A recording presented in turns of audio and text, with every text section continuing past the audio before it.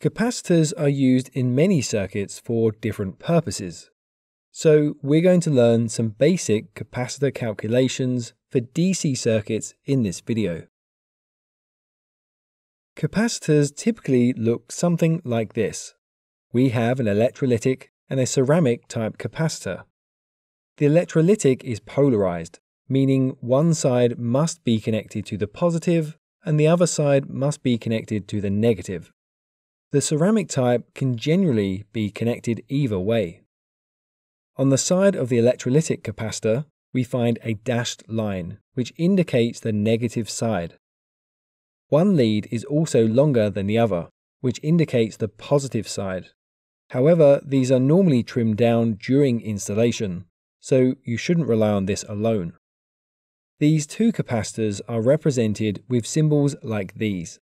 Notice the polarized capacitor has a small plus symbol indicating the positive side. When connecting to a DC supply, the voltage of the battery will push electrons into the capacitor, and so the capacitor charges up to the same voltage as the battery. Capacitors are charged nearly instantly when connected directly to a battery, but we nearly always use a resistor. This will delay the charging time, and later on in this video we'll see how to calculate that.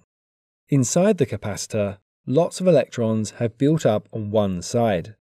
They are prevented from moving across due to the insulating material between the two sides. As electrons are negatively charged, we therefore have a build-up of charge on one side compared to the other. Therefore, we have a voltage difference between the two leads. These electrons are held in place, and the capacitor can hold this charge for very long periods of time. When given a path, they will discharge until the capacitor is empty.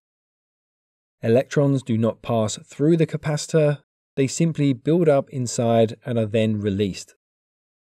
The amount of charge stored in a capacitor is calculated using the formula charge equals capacitance in farads multiplied by the voltage.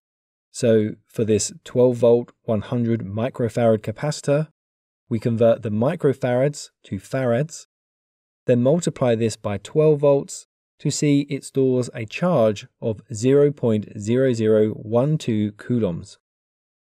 If we needed to store a charge, then we just divide this by the voltage, in this case 12 volts, to see we need 17 microfarads. We can calculate the energy stored in a capacitor using the formula 0.5 multiplied by the capacity in farads multiplied by the voltage squared. So if this 100 microfarad capacitor was charged to 12 volts, we convert the microfarads to farads and then drop these numbers into the formula to see it is storing 0.0072 joules of energy. We know that the capacitor will charge up to the voltage of the battery. So, if we connect a capacitor like this, what will the voltage across the capacitor be? It will be 1.5 volts. If we connected a capacitor like this, what will the voltage be? It will also be 1.5 volts. These are just two different ways to connect capacitors in our circuits. We have series and parallel. The configuration will cause the capacitors to perform differently. If we placed a capacitor in parallel with a lamp, when the battery is removed, the capacitor will begin to power the lamp. It slowly dims as the capacitor discharges. If we use two capacitors, we can power the lamp for longer. Let's say capacitor 1 is 10 microfarads and capacitor 2 is 220 microfarads. How do we calculate the total capacitance? Well, that's very simple. The answer is 230 microfarads. The capacitors combine in parallel, so 10 plus 220 equals 230 microfarads. We can keep adding more, such as a 100 microfarad capacitor, and the total is just the sum of all of the capacitors. By placing them in parallel, we are essentially combining these to form a larger capacitor. That's very useful, because if, for example, we needed a large 2000 microfarad capacitor, but we didn't have one, we could just use more smaller capacitors, such as 2 1000 microfarads or 4 500 microfarads, etc. It's also often used for filtering out noise and to provide more current in high demand circuits. The total charge stored in parallel circuits is just charge equals the total capacitance multiplied by the voltage. So here we have a 9-volt battery and 2 capacitors with a total capacitance of 230 microfarads. As this is parallel, this wire is 9 volts and this wire is 0 volts, so both capacitors are charged to 9 volts. Therefore, 23 microfarads multiplied by 9 volts will give us 0.00207 coulombs. And with the 3 capacitors, we have 330 microfarads. We multiply this by the 9 volts to get 0.00297 coulombs. We can also calculate the charge of each capacitor individually. We just use the same formula for each capacitor. You can see the answers on screen for that now. If we placed a capacitor in series with a lamp, when we press the switch it will illuminate, but then becomes dimmer as the capacitor reaches the voltage level of the battery. Once it achieves this, the lamp will be off. Remember, electrons do not flow through a capacitor because of the insulating material inside. The electrons are simply accumulating inside on one of the plates, and as they accumulate, they are rejecting an equal amount of electrons off of the opposite plate. So a current can only flow when the capacitor charges or discharges. Currently, with the battery removed, there is no way for the capacitor to discharge, so it will hold the voltage at the same level. It doesn't matter if we connect or disconnect the battery, the lamp will not turn on. However, if we provide another path, when the switch is pressed, the capacitor can now discharge, so the electrons can flow through the lamp and illuminate it. This will become dimmer as the capacitor discharges. What if we had 2 capacitors connected in series? Again, capacitor 1 is 10 microfarads and capacitor 2 is 220 microfarads. How do we find the total capacitance? For that, we use this formula. It might look difficult, but it's actually very simple. All we need to do is input our capacitor values of 10 and 220 microfarads. We can type it like this on our calculator or into Excel, which gives a total of 9.56 microfarads. Notice that the total capacitance is now smaller than the lowest value capacitor. If we added a third capacitor of 100 microfarads to the circuit, we get a total capacitance of 8.73 microfarads. So it has decreased even more. That's because by combining these in series, we're essentially increasing the thickness of the insulating material. So the attraction of the negatively charged electrons to the positively charged holes on the opposite side will become weaker. The total charge of the series capacitors is found using the formula charge equals capacitance in farads multiplied by the voltage. So if we use a 9-volt battery, we convert the microfarads to farads and see the total charge equals 0.00008604 coulombs. The total charge for the 3 series capacitor circuit is therefore 0.00007857 coulombs. The charge held by each capacitor individually is very easy to calculate in the series circuits. That's because it's the same as the total charge. Each capacitor holds the same number of electrons when in series. And that's because when we charged the capacitors, the current was exactly the same in all parts of the circuit. The same number of electrons that were pushed into one plate were pushed out of the opposite plate. So each series capacitor can only ever be charged to the same level. The smallest capacitor will therefore be the limiting factor. However, because each capacitor can hold a different capacity, the voltage of each capacitor will be different. We find the voltage of each capacitor using the formula voltage equals charge in coulombs divided by the capacity in farads.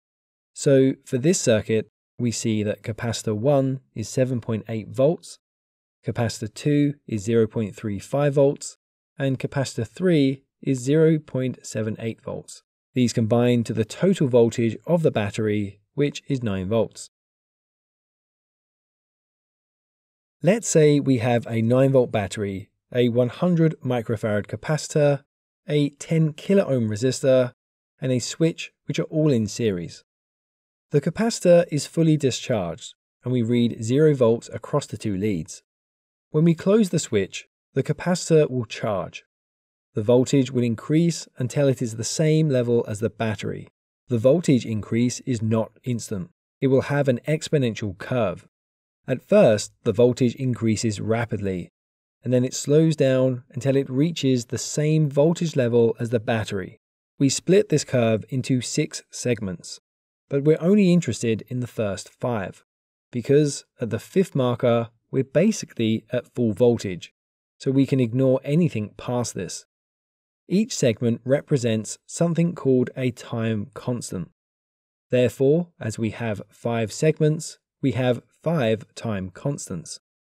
So it will take 5 time constants to charge the capacitor from 0 to just under 100%.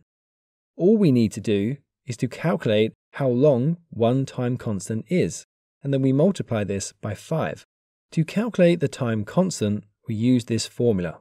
Time constant in seconds equals the resistance in ohms multiplied by the capacity in farads.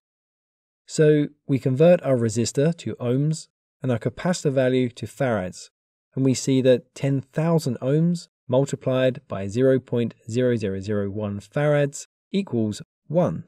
So in this example, the time constant is equal to 1 second. Therefore, 5 of these is 5 seconds, meaning it takes 5 seconds for the capacitor to fully charge to 9 volts. If the resistor was just 1000 ohms, the time constant would be 0.1 seconds, so it would take 0.5 seconds to reach 9 volts. If the capacitor was 1000 microfarads, it would take 50 seconds in total. Coming back to our original circuit, we can therefore calculate the voltage level at each time constant. At point 1, the voltage is always 63.2%. Point 2 is 86.5%.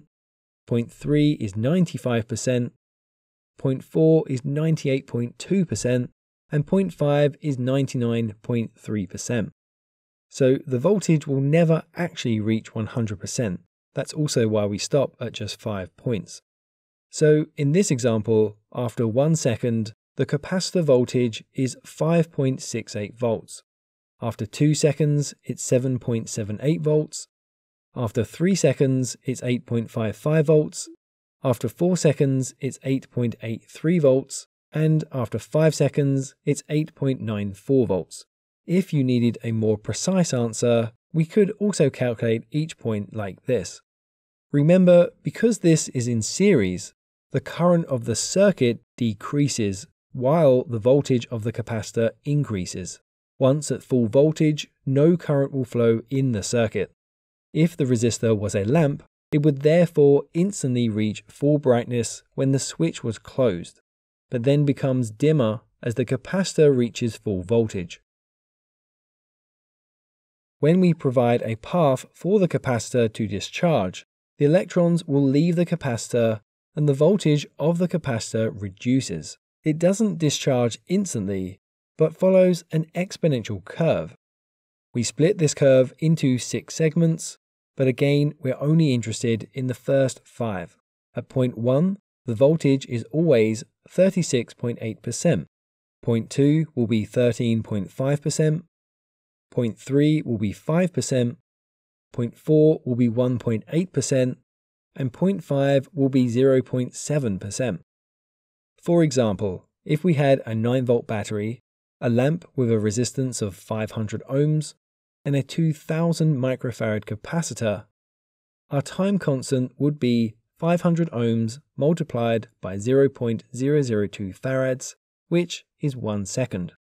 So at the very moment the battery is disconnected, the capacitor will be at 9 volts. And as it's powering the circuit, the lamp will also experience 9 volts. After one time constant, in this case 1 second, the voltage will be 36.8%, which is 3.312 volts.